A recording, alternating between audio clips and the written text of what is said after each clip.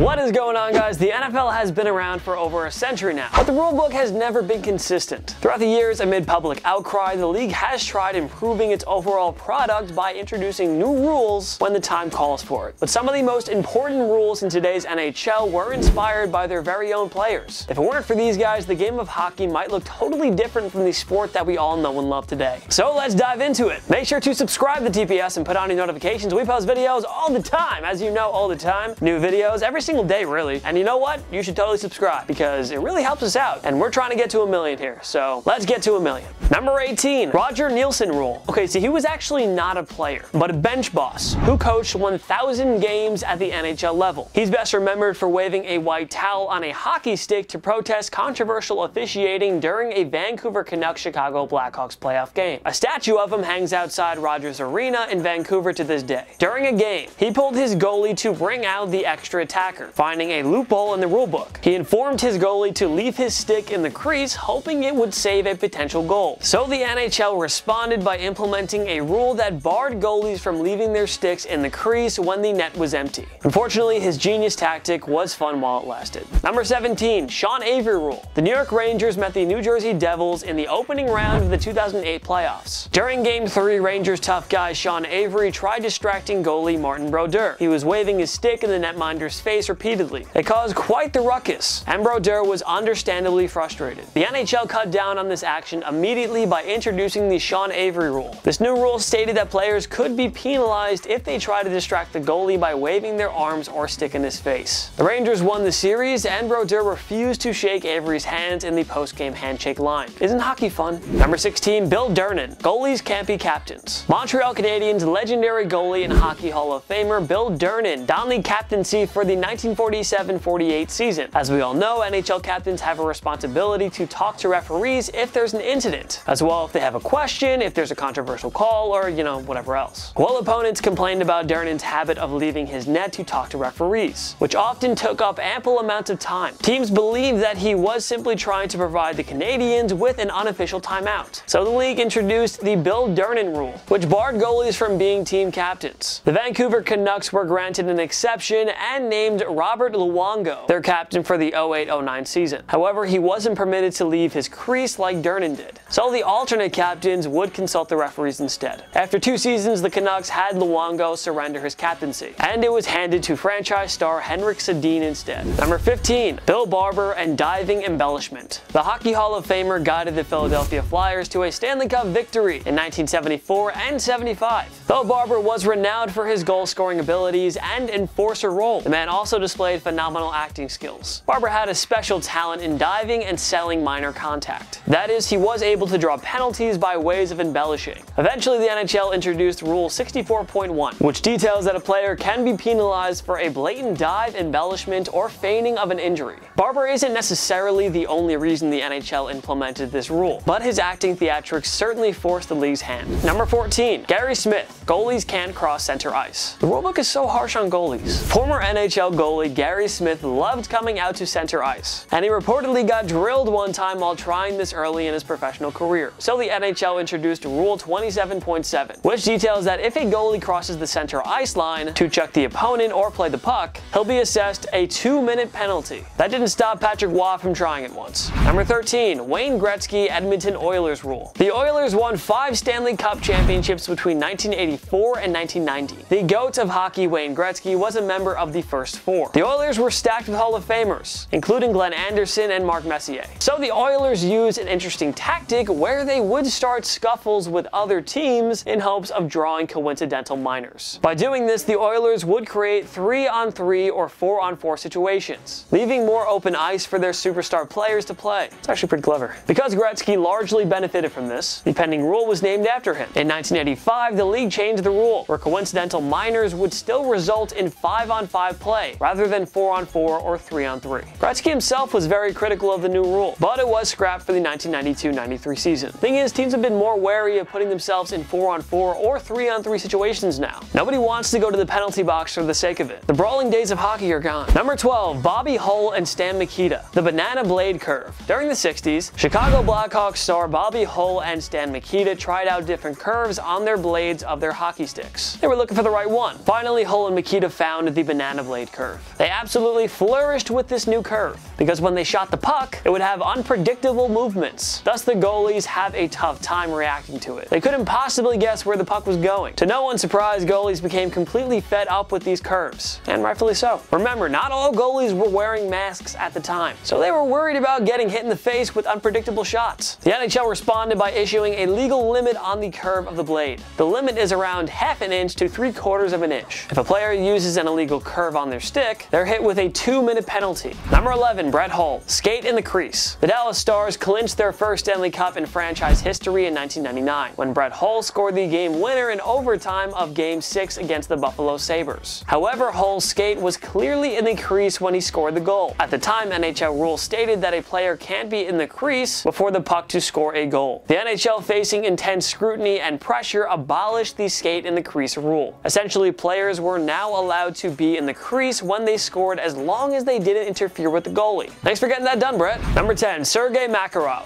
Calder Trophy age requirements. Russian hockey legend Sergei Makarov came over to the NHL for the 1989-90 season as a 31-year-old. He scored 24 goals and 86 points for the Calgary Flames, winning the Calder Trophy, which is handed out annually to the league's top rookie. A 31-year-old winning the Calder Trophy. That just didn't seem right to anybody. This award is usually won by a player under the age of 21 after all. So the NHL implemented the Sergei Makarov rule, which means players have to be under 26 years of age to be eligible for the Calder Trophy. Number 9, Rob Ray rule. When it came to enforcers, few of them were as physically punishing as Rob Ray. This man compiled a whopping 3,270 penalty minutes throughout his career. It's kind of a lot. Why did Ray win so many of his fights? He would quickly remove his jersey and shoulder pads, thus making it difficult for the opponent to get a proper handle on him. It gave Ray a huge advantage. The Rob Ray rule details that a player will be assessed a game misconduct if his sweater is completely removed during a fight, unless his opponent is responsible for pulling it off. It also outlined that all players must have their jerseys tied down properly.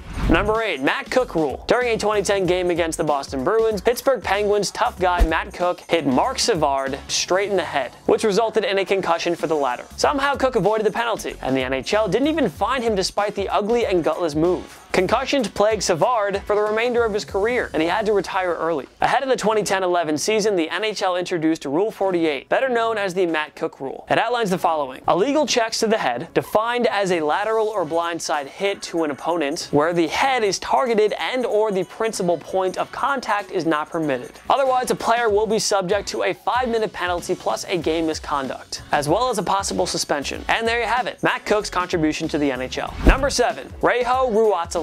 The St. Louis Blues tried signing both Kyle Wellwood and Marek Svatos during the 2010-11 season, but they were claimed off waivers by the San Jose Sharks and Nashville Predators, so the Blues struck out on both. Why is this? Well, both players had started out the season in the KHL in Russia. By rule, if a player starts the season out overseas, and if an NHL team signs him, the player must pass through waivers first. Reijo Ruotsalainen is responsible for that rule during the Edmonton Oilers' 80s dynasty days. Ruotsalainen would split time between Europe and the NHL, and he joined the Oilers late in the 1987 season to help them win the Stanley Cup. So the NHL implemented the new system where a player coming from overseas to the NHL must pass through waivers before a team can sign him. Sorry, Blues, blame Reijo. Number 6, Tony Esposito's web between the pads. Tony Esposito is widely regarded as one of the greatest goalies in NHL history. He was also one of the more innovative players ever. In 1969, Esposito cleverly sewed a web made of elastic mesh between his goalie pads in order to protect the 5-hole. In one instance, the web stopped a puck, and it nearly bounced back to hit the shooter right in the face. Not surprisingly, Esposito didn't get too used to his 5-hole web for long. The NHL banned it shortly after, meaning he actually had to use his own skills to prevent the pucks from getting through his legs. Number 5, Martin Brodeur, the trapezoid rule. Martin Brodeur and the New Jersey Devils were virtually impossible to score on during their near 2-decade run of dominance. They reached the Stanley Cup final 5 times, and won it all in 1995, 2000, and 03. Brodeur also won 2 Olympic gold medals with Team Canada and holds the records for most career wins and shutouts. Brodeur was also an elite puck handler in his own end. When the puck came into New Jersey's end, Brodeur would come out and get the puck before opposing teams could get to it. The NHL wanted to introduce more offense, and for the 05-06 season, following the 04-05 lockout, they introduced the Martin Brodeur rule. The league simply placed a trapezoid area behind the net, where goalies can play play the puck. If they play the puck from outside that trapezoid area, it's a 2-minute penalty. Sorry, Marty, you were just too good at hockey, and it made the league angry. So they had to take a major bite out of your dominant style of play. Number 4, Ted Lindsay, the elbowing penalty. The Detroit Red Wings legend and Hockey Hall of Famer was nicknamed Terrible Ted for a reason. He wasn't the biggest guy on the ice, but Lindsay absolutely punished opponents with his physical style of play. Lindsay loved dishing out hits with his knees and elbows. So the NHL introduced the kneeing and elbowing penalties, thus scrapping a page from Lindsay's book. It still didn't stop him from becoming the hockey icon that everybody came to know and love. Number 3, Jean Beliveau, minor penalty rule changes. In the olden days, if an NFL player committed a 2-minute penalty, he had to serve the entire 120 seconds, no matter what. But the Montreal Canadiens, a dynasty in the 50s, were virtually unstoppable on the power play. In a November 5th, 1955 game against the Boston Bruins, this guy scored 4 goals. 3 of them came on one power play within 44 seconds. Yes, this power play was unstoppable. So for the 56-57 season, the NHL changed the rule so a player's 2-minute penalty would be over if an opponent scores on the power play. The rule still applies in today's NHL, although players do need to serve the entirety of a penalty if it's a 5-minute major, regardless of how many goals are scored. Number 2, Clint Benedict. Goalies can go down. In the olden days of hockey, goalies weren't allowed to go down to make a save. They simply had to stand up the entire game. But Benedict would apparently pretend that he fell down to make a save. Eventually, the NHL passed a rule that allowed goalies to leave his skates and go down to make a save. Because he went down so often to stop the puck, Benedict earned the nickname Praying Benny. Let's just say every goalie to ever live has to be thankful for Benedict. It'd be practically impossible to play the position today if you were forced to stand up the entire time.